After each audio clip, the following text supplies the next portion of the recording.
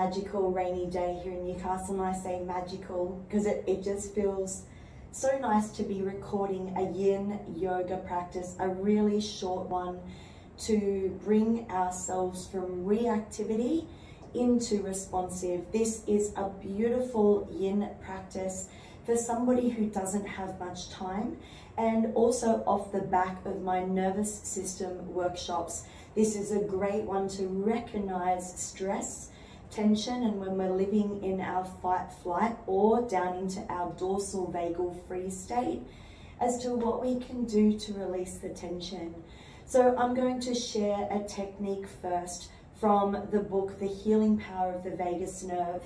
This is a technique that he speaks about in his book, and it's something anyone can do in any space, and it's helped myself and my clients immensely. They're from Stanley Rosenberg, and I highly recommend getting his book. This practice will be about 20 minutes long. I recommend having a bolster. You will need a wall. If you don't have a bolster, a cushion or a block would be perfect. So just taking a seat for a moment while I share this technique from Stanley Rosenberg. In his book, he talks quite widely on the 12 cranial nerves that of course are intertwined within our brainstem and our autonomic nervous system. Now specifically 5 cranial nerves, cranial nerve 5, 7, 9, 10 and 11, that of course move into the face and our senses, our facial muscles, but also our trapezius and our SCM muscle, our sternocleidomastoid. Now I talk about this in the workshops, and he of course dives into it in the book, but if any of these cranial nerves are out of whack and are out of equilibrium, then we will find it really difficult to, and almost impossible, to access back into our ventral vagal state, the one of social engagement. So this technique has helped me a lot, and we intertwine the fingers this way. So what we're looking for is the tips of the fingers to press into the back of the head, right near the brainstem. So the brainstem is located in this area here, and we'll be pressing those fingertips into the back of the head. So we are going to lie down. I'm going to bend my knees because I don't have much space here, clearly. But you can straighten your legs if you'd like to. So we're going to bring our hands up with the palms facing up and intertwine our fingers. So with that position, we're now going to rest those fingers underneath our head. And you should feel the tips of your fingers press into your skull. I'm not fully gripping it, but the weight of my head relaxed onto those fingertips. I can definitely feel that in the back of my skull. If your legs are extended, just start to close down your eyes. And just simply notice your breath for a moment or two.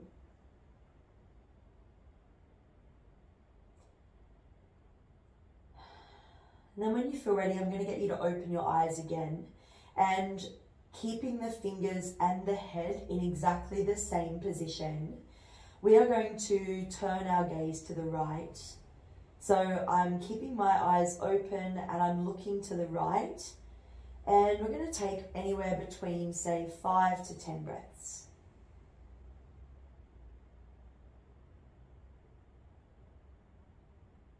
Breathing slowly through the nose and out through the nose. Still looking to the right.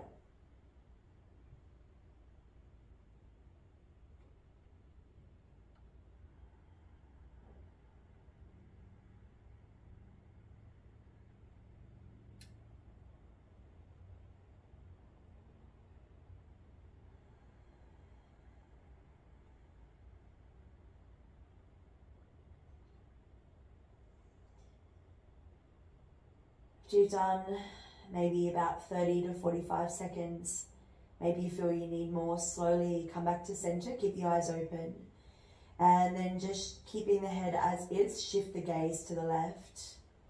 And same deal, about 5 to 10 breaths, up to about a minute.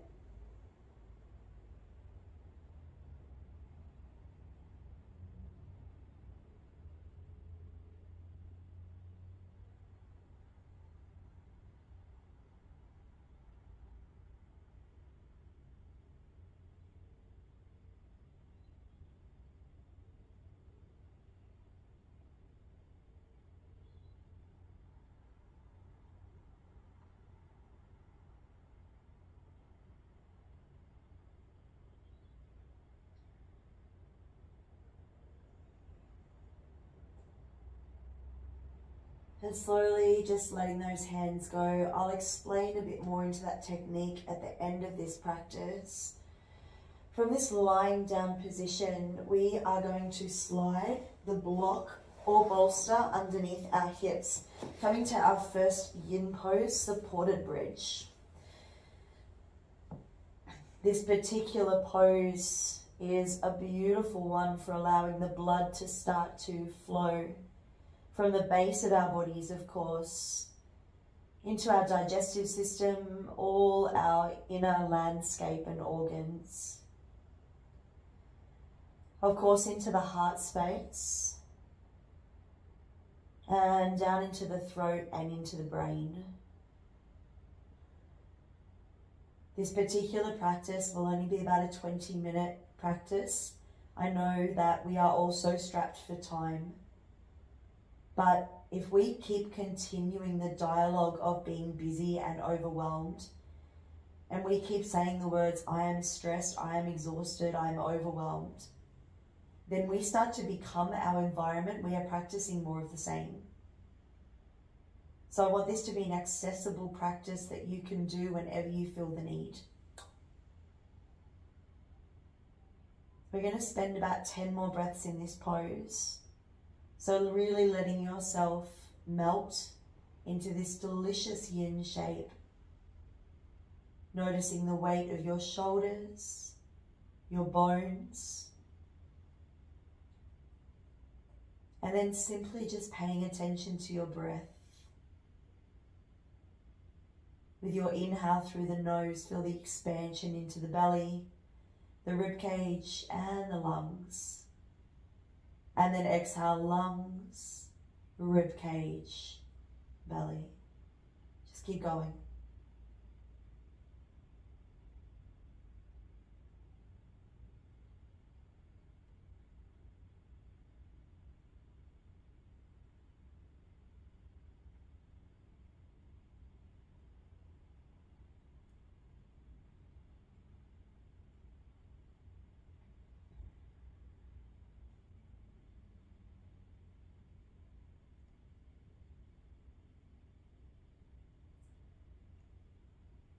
Already I'm starting to feel a massive shift. I've had quite a big day today and I'm starting to feel so calm, relaxed and at ease in my body just after a couple of minutes. Take 3 more breaths here. No need to rush.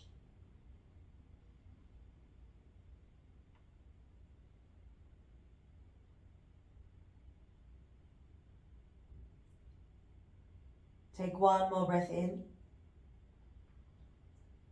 and a breath out. Gently push into those heels, slide the object out from underneath you. Gently just roll to one side into a fetal position and pause. Taking a moment here to really give back to your body, to really soak up that moment of goodness and nurturing and self-care. And let that vibrate into every cell of your body. Pushing into one of the hands. We're going to use the bolster or the block as we now come into a beautiful heart opener. So many of us in the Western world really struggle because we sit in chairs and we are overextending into these upper back muscles, the trapezius and SCM that I mentioned before. So these guys are getting really triggered, and again, that's cranial nerve 11, right, which is affecting, of course, our nervous system. If these eyes are consistently on, we are either living in spinal sympathetic or shut down. It is so important that recognizing these areas of tension in the body and doing something about it so we can travel back up the hierarchy and ladder back to our ventral vagal is so damn important. It is only in our social engagement system and ventral vagal that our digestive system works, that we can be present to make a choice and that we can be responsive, not reactive. So sliding the bolster to about the mid part of our back, and if you need to prop the bolster up with a couple of blocks, do so. The soles of the feet will go together, and we're going to open the heart space up here, really opening this heart out to the sky. Now, if you don't have a bolster, you can just do this lying on the ground. If this is not for you with the hips, then you can bend and place the feet hip distance and knock the knees in. And again, we're going to stay here for 10 breaths. So I really invite you to really now send your energy and attention to your inhale and your exhale. When we breathe and stimulate our vagus nerve, which of course connects our gut and our brain, we tell our nervous system that we are safe and we are okay. So without changing anything about where you are in your body, I invite you now to inhale and feel the expansion of the belly, feel the expansion of the rib cage, and then feel the expansion of the lungs. Exhale, deflate the lungs. Exhale, deflate the rib cage. And exhale, deflate the belly to spine. Breathe in. Breathe out. There is absolutely nothing for you to do in this moment. Just simply be. 8 more breaths to go.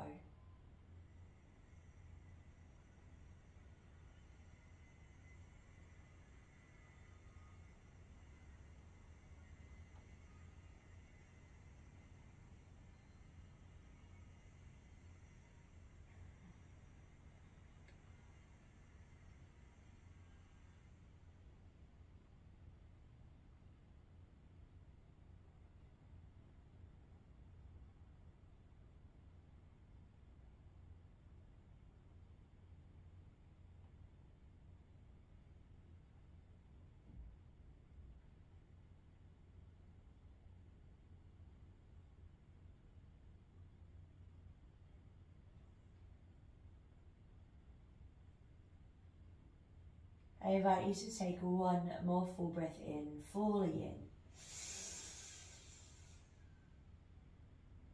And fully out. Once again, rolling to one side and just curling into a little ball in a fetal position. Take 3 breaths here. It's highly likely by this point you're feeling quite relaxed. Yin is absolutely magical for resetting our nervous system. It gives us an opportunity to pause. Slowly from here, we make our way to our final pose, and this is where we use the wall. So we are going to slide in sideways and let the feet rest up onto the wall. You'll notice I'm not locking out my legs. I have a soft knee bend. For today, I'm going to let my hands just rest on my rib cage so I can feel my breath, but you can take any arm variation of choice. This legs up the wall pose is, I believe, one of the best poses in Yin for reducing anxiety, for recognizing stress and tension in the body and shifting that tension into acceptance and compassion. Again, we allow the blood to travel from the extremities into the heart space, into the chest, and then of course into the brain. And the more blood we get to the brain, the more we tell our nervous system we are safe. Combining that practice with breath work from the stimulation of the vagus nerve, it's such a quick way to bring ourselves out of anxiety and reactivity into presence and awareness. So closing down your eyes and just finishing in this beautiful shape. Really being aware of your breath to slow it down as you inhale through the nose, expand everything up and out. And exhale, just start to let everything go. You have given yourself this time and space. You have chosen to put this time aside for you, for your health, for your mental, spiritual, emotional, and physical health. It is up to us as humans which plants we choose to water. whatever it is that we are practicing is what will continue. So the more stress we choose to place ourselves under, the more busy we decide to be in our lifestyles, and the more we say yes to situations where we wish we'd say no. Our bodies adapt to that environment, and we are just asking for more. So on the flip side, the more that we practice saying no and filling our cup, the more that we practice putting ourselves first before others, and the more we practice pausing and looking after our self-care, then that starts to become our environment. Take 5 more beautiful breaths here.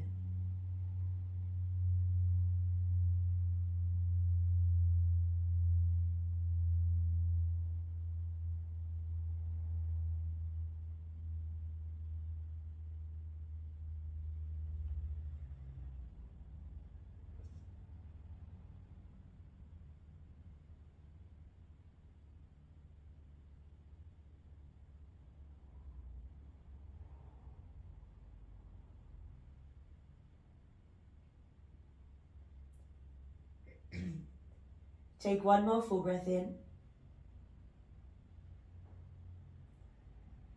And an open mouth breath out. Do that 1 more time, fully in. 5, 4, 3, 2, 1. Hold that in. 4, 3, 2, 1. Slow exhale. 6, 5, 4, 3, 2, 1. Slowly bend one knee and bend the other. Again, rolling to your side, this time curling into a ball of gratitude and appreciation. Our brains are wired to see the negative. We have a negative bias stemming back from our primal days. We can have 1,000 good things happen in our day, but one negative comment or remark or situation, and we focus on that. So today in your day, spend 10 or 20 seconds in the good moments, the ones that just happen throughout your day, hugging a friend, being able to have a warm shower, to sit down for lunch, to be able to smile at a stranger across the road. Let yourself immerse in this 10 or 20 seconds worth of gratitude in your body, and don't let it pass you by. That is how we start to rewire those brains, to move from that negativity bias to the practice of seeing more gratitude and appreciation. Slowly start to come up to a seated position. There's no rush. Take a moment here to pause. Like anything, if we want a muscle to grow, we have to work at it. If we want to start to see change in our nervous system and in our bodies, to start to see more compassion, to start to experience more love, and to start to feel more healthier in our bodies, we need to start practicing letting go of reactivity and autopilot, and allowing ourselves to choose to be responsive even when the situation is challenging. And that is on us. I guarantee you, 99% of the situations that unfold around us are simply just uncomfortable. They're unpleasant. They might be horrible, but they're not life-threatening, which means that we do not need to put our nervous system in a closed, reactive position in our fight-flight and shut down our digestive system. We can choose to stay open. A body that is open is responsive, kind, compassionate, and has the ability to change. Take a breath in and a breath out. Bringing the thumbs to the third eye, just taking a moment to thank yourself for showing up today. And that is all you need to do every single day. from my heart to yours. Namaste. Don't forget, guys, my book, Watch Your Language, is out now. Watch Your Language is a book about how shifting our dialogue is available to all of us, from judgment and comparison to acceptance and self-compassion. It is about recognizing with the Be Here method that I speak in my book of how we can see in our body how emotions and situations can affect us, but choosing to see it differently and staying open in the moment so that we can make a choice to look after this physical self of ours so that we can mentally make the right choices, not just for ourselves, but for those around us. The link is in the bio for the book. I hope that this practice has helped you. Let me know in the comments how you go with this, and I'd love to hear from you. Thank you, guys, and as always, remember to watch your language.